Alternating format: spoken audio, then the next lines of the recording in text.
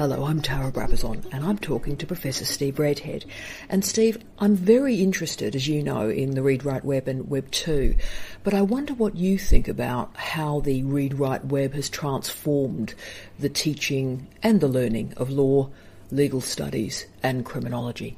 One of the things that's really noticeable, I think, in perhaps the last decade, maybe the last 5 years, is the way in which law, criminal justice systems, civil justice systems and so on, actually around the world, have become kind of law live. For example, they, at one time, courts and aspects of the system were really kind of slow to change, but eventually information technology penetrated those systems. So, for example, you do get people tweeting live from courts and so on, but you also get a set of architectural setups, which are, for example, in court, you have laptops, you have computers, which at one time you simply didn't get. The system, legal systems, criminal justice systems and so on, were actually slow to change. They were way behind the information technology and the read-write web.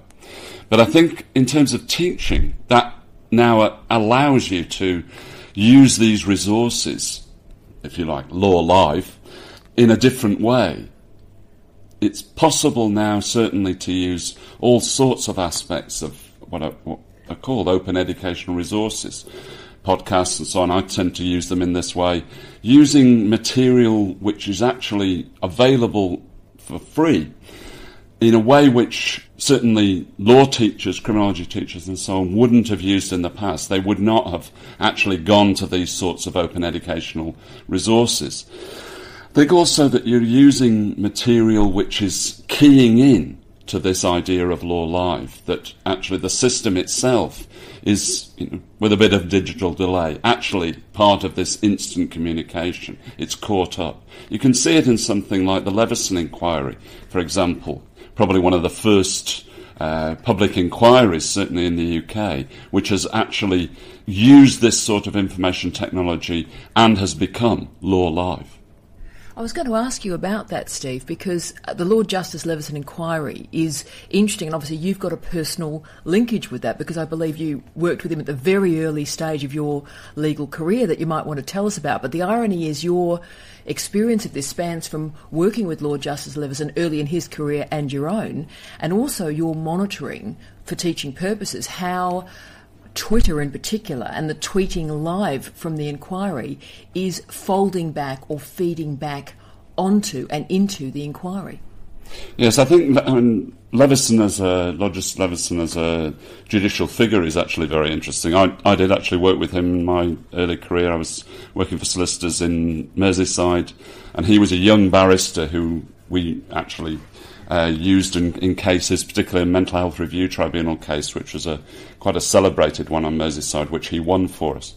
And I think it's quite interesting if you look at the development of people who are actually really quite part of a traditional legal system, now suddenly coming into the glare, if you like, of what I would call law live. It's actually, the Leveson inquiry is really interesting because you're able to follow live these sorts of discussions, which are actually sometimes on, say, BBC or Sky News, where millions of people are watching them. But actually, if you're listening to these things and following them on systems like Twitter, for example, you're actually getting comment culture instantly, but also you're getting a kind of whole new stack of resource material, people's interpretation of what this public inquiry is doing and what legal implications there might be, for example, for ministers, for media moguls and so on.